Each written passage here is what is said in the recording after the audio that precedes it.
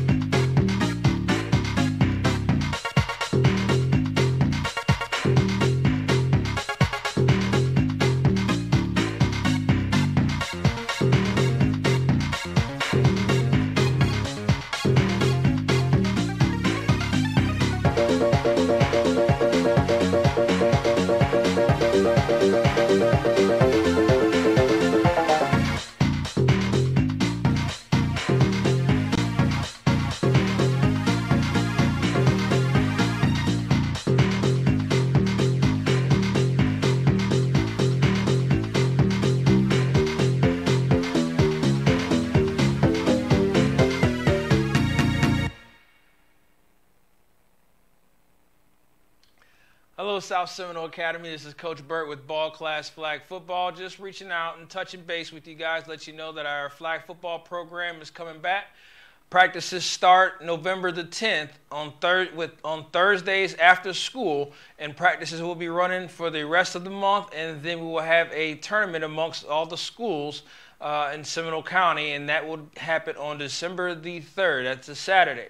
So if you're interested in flag football and coming out, feel free to stop by PE with the PE coaches and grab a flyer from them. And if you're interested in, you have a flyer and you want to sign up online, we do have online access. So if you want to go online, you can register there as well, www.ballclass.com. So if you're interested, feel free to sign on up. And if your parents have any questions, have them give me a call or email. All right. Thank you, and see you guys.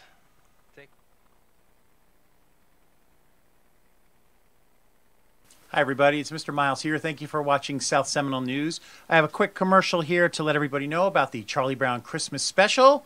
That'll be coming up in December. Auditions for the Charlie Brown Christmas Special will be on Friday, November 4th, during Elevate and also during 8th period Storm class. If you are interested in picking up a script for the play because you would like to audition on that Friday, please send me an email at the address up on the screen.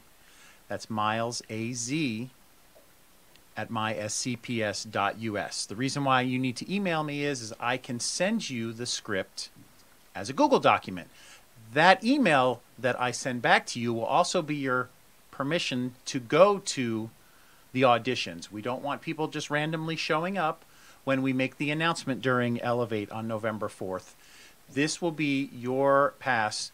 When they make the announcement, show your teacher either on your phone that you've got the script or in an email on one of the computers to let them know that, yes, I'm going down to audition for the play. We hope that the auditions will go quickly, and if we have any overflow, we will be doing it also during 8th period Storm class. Now, for those of you interested in viewing the play, it will be on Friday, December 9th at 8 p.m. in Leadership Hall. And again on the next day, Saturday, December 10th at 5 p.m. And just so you know, we will have 2 casts of people in the event that someone is not able to make it to one of the casts. So you'll be auditioning. We will have 2 Charlie Browns, 2 Linuses, 2 Lucys, 2 Schroeders, 2 of every cast member. The only one you do not have to worry about is Snoopy. That is being handled by Miss Mango. Thank you very much, Miss Mango, for handling that. Snoopy will be selected. And once again, if you are interested in the auditions, you must send me the email. Now, if you want to see the past plays that we have done, you can go to our YouTube channel and look under Charlie Brown 2019. That was the last time we were able to do the play. So once again, please email me. I will send the script to you, and good luck to those that will be auditioning on Friday, November 4th. Thank you. Welcome back. A reminder that the PTSA school store will be open Friday before school in the breezeway outside the lunchroom entrance. They will be selling various treats ranging in prices from $1 to $3, cash only. Thank you for the PTSA for selling these items. Attention all students. Please remember to check your school email for a message about signing up for next week Elevate classes. If you did receive an email, click on the link inside, fill out the form to choose the Elevate class that you need to attend. Thank you. Also this month, the Front Office and the Families in Need organization would like our students to bring in non-perishable canned food item normally consumed during Thanksgiving dinner. Please make a box during Leadership Academy to place the items. The pick crew can come by and pick up on Friday, or items can be brought to the guidance office. They will be collecting times until November 6th. Thank you for your help. That's all for today. Make sure to check us out on Instagram, YouTube, Twitter, and TikTok at South Seminole and South Seminole News. And don't forget to like and subscribe. Also, please like the South Seminole Academy and PTSA Facebook pages for more info. And now, at this time, we take you to Dr. Coleman, Mr. Fernandez, and Ms. Mafuz for a special message for our teachers and students. Hello, Hurricanes. This is Dr. Coleman, coming to you today for with different cause of concern that we've seen here at South Seminole Academy. I am here with two other administrators, Mr. Fernandez and Ms. Mafus. And each one of us are going to be talking to you about some of the concerns that we're seeing and pretty much a vision or an expectation of what we are wanting to see over the next few weeks and further on. We are no longer, guys, I'm serious, we are no longer accepting this behavior. And you guys will be consequenced as needed. You will see some of your friends who have been here are no longer here. It has to come to an end, and this is where we are. So for the next few days in Elevate and CNN 10, we will be reviewing the Student Discipline Code of Conduct. You will be reflecting on the behaviors and completing a Code of Conduct poster with your peers with a new commitment to re-establish our leadership culture. Next slide. Our discipline data. Discipline data. This is like pretty ridiculous, but also kind of eye-opening. And I'm really talking to you guys, you know, because I want you to know that I care. This is coming from a place of caring, not talking down to you or disrespecting you, but letting you know what we're seeing. And this is not how we storm at SSA. We have 995 students at SSA. This school year, we've had 289 referrals since the beginning of the year. And I know that sounds like a lot, but this is another fact that's even more alarming. 34 of the 995 students have received 166 of those referrals. Listen to that closely. 34 of the 995 students that we have on this campus are responsible for 166 referrals, which means they're getting multiple referrals, which translate to 57% of the referrals on our campus. Do you guys hear me? Are coming from 34 students, which means over 900 students are doing the right thing. And I applaud those students who are doing the right thing.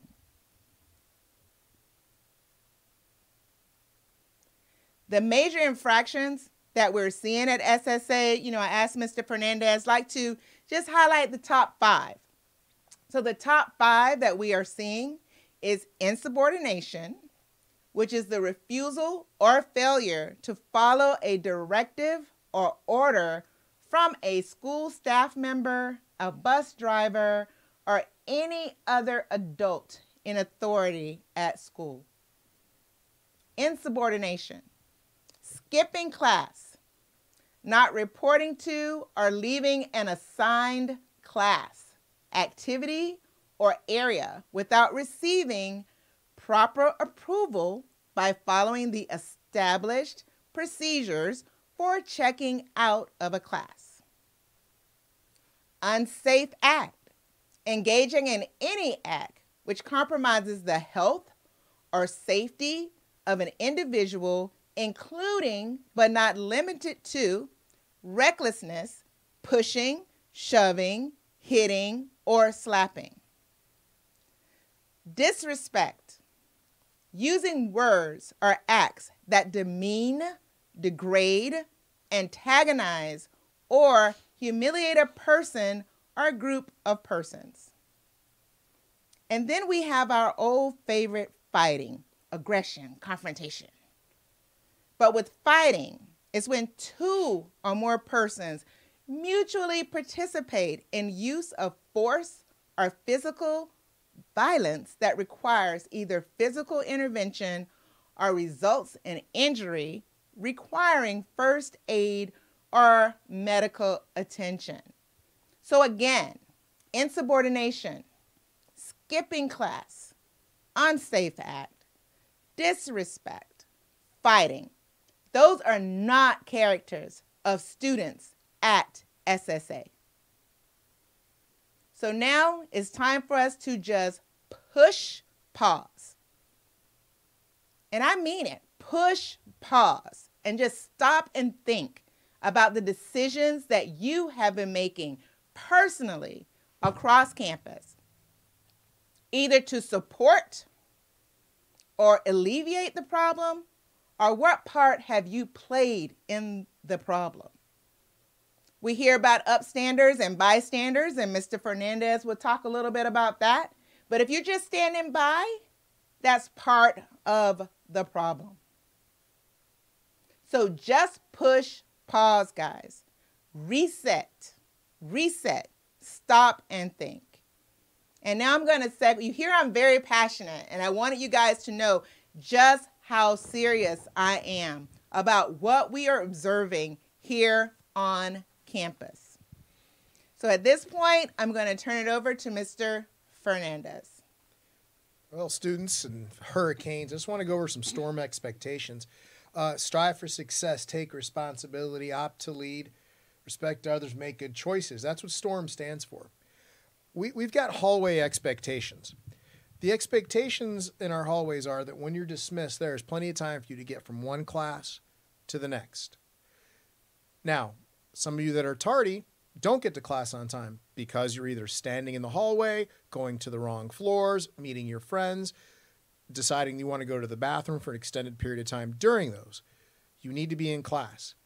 If you're not in class, hero slips will be issued. And speaking about hero slips, those are time-stamped. So if they're time-stamped, you're not to get a hero ticket and walk around for 30 minutes before you get back to class. Because at that point, it's no longer a hero slip. Now that's insubordination. That's a disciplinary referral, will be followed with a consequence. Go directly to class.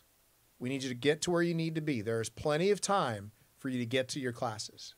No one should be in the back stairwell at any point in time ever. That back stairwell is where Mrs. Walsh's class is, where the robotics class is on the second floor, law on the first floor, robotics on the second. There is no class on the third floor in that back stairwell. We have 3 other stairwells that you can use to get where you need to be. Please plan accordingly. 10-10 freeze.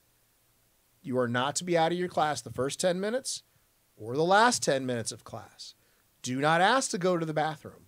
You will not be able to go to the bathroom in the first 10 minutes or the last 10 minutes of class. Teachers will be abiding by that. Please don't ask. It's not going to happen. The hero. People say, well, I couldn't find a hero person. Any floor you're on, a hero slip can be generated for you. If for whatever reason you can't find a person to give you a hero ticket, you are not to go to the front office. Do not go to the front office. Let me try to say that one more time to be as clear as possible. Do not go to the front office. If no teacher should be sending you to the front office, you should not be going to the front office. If you cannot find anyone, you come down to the PSC. Ms. Bermudez can issue you one. My office is right next door to it. I can issue you one. You are not to go to the front office to get a hero ticket. Period. Do not pass go. Do not collect $200. That's it. I'm trying to be as clear as I can with that. And one last thing before we move on is, as Dr. Coleman said, be an upstander, not a bystander. And if there's something going on, and guys, I've seen it, there's an issue going on, one student and 2 students are upset, they're confronting each other in the hallway, and some students on our campus, unfortunately, their first instinct is, let me take the phone out and video it. Let me go stand on something and get a better angle at it. I'm just letting you know, guys, if something happens between those 2 students and law enforcement gets involved, they're going to review the security footage. And if they see anyone with those phones out videoing it, they may ask for those phones. And there's nothing Dr. Coleman, or anyone else can do about it, because at that point, it's a law enforcement issue. Once you take those phones out and you record it, even if you don't post it, you have made yourself part of that problem. Like it or not, you have put yourself into a bad position.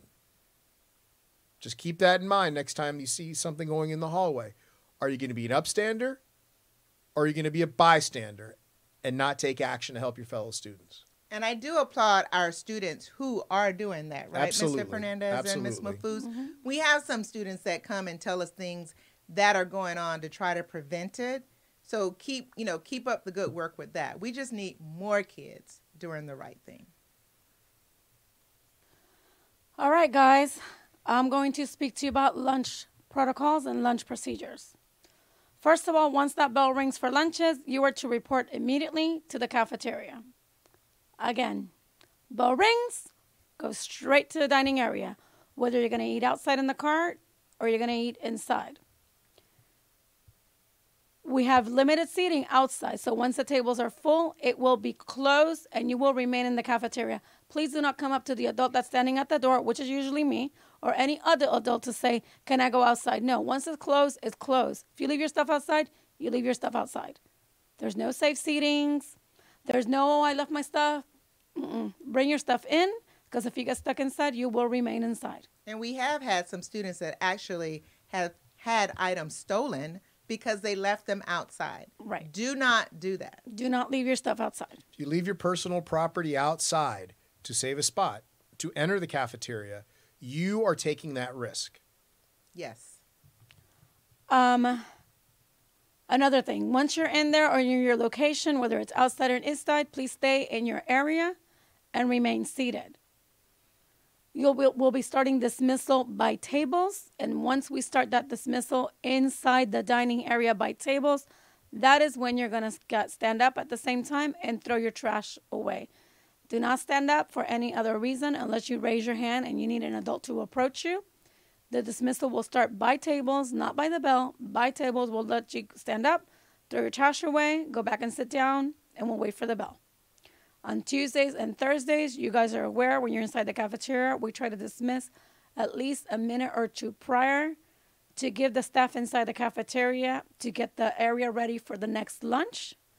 So please, again, wait for someone to come to your table and say, throw out your trash, and then you can go. And I think another thing, you touched on it a bit, and Mr. Fernandez is outside where I am outside, and our other administrators. When you're in your you need to remain seated, guys. You guys are running, you're in one area, then, oh, I see my friends over in a different area. So you're just walking back and forth, walking back and forth. You'll notice that some of the tables that are normally outside are no longer outside because we really have to limit how many students are outside to keep it safe for the students here at South Seminole, for the adults here at South Seminole. That is why these things are being in place. So the first questions you guys are going to say is, why? Why do we have Hero? Why do we have this? Why do we have to seat and stay seated when we go to lunch? Why do we have to stay in? And the simple answer to all of that is to keep you safe. And so that you are being able to be monitored by enough staff. So if you want to be mad at your leadership team for trying to keep you safe, I think we're okay with that. We're fine with that because we care enough about you to keep you safe. And so with that, we're almost at the end of CNN 10. We're going to, like I said, on Wednesday, we're going to review the Student Discipline Code of Conduct, page by page, by your wonderful leadership team, because we want to make sure you guys are aware of what's even in the Student Code of Conduct. Okay? So I'm going to turn it over to Mr. Fernandez for some last-minute words of wisdom. Thank you, Dr. Coleman. And before I get to that, the one thing struck me as you were talking, giving out hero tickets, and I don't know how many times I've heard, but I was at the door. And I always say, were you in the class? Yeah, in the class. But I was at the door, but were you in the class? Don't put yourself in that situation. Don't put yourself in a situation where, you get a hero ticket for a tardy over something silly. Guys, tardies, skipping class, these are things that you are in complete control of. Yes. No one else controls that. You do. Mm-hmm. Getting somewhere on time, making sure you were supposed to be. Two of the easiest, simplest things you can control. They're within your control. No one else controls that. Other kids don't control that. Teachers don't control that. Your parents don't control that. You control that. Those are silly things to get hero tickets for. And I'll leave you with this. Every decision you make today can and will affect you in the future. Yes. As small of a decision you think it is now, it can affect you really negatively in the future. And it can also affect you positively, depending on the decision you make. If you decide that two people are getting into it and you want to jump in there, you have now become part of the problem. Two people are getting into it and you decide to be a peacemaker and take care of that, that will help us. And it will positively affect you. Just remember, every decision you make can affect you one way or another, positive or negative. All right. Thank you, Mr. Fernandez. So I want to tell you guys to make it a great day, not to have a great day, but make it a great day. And remember, as Mr. Fernandez said, the choice is yours, whether or not you have a great day. So make it a great day. And as always, don't forget to storm.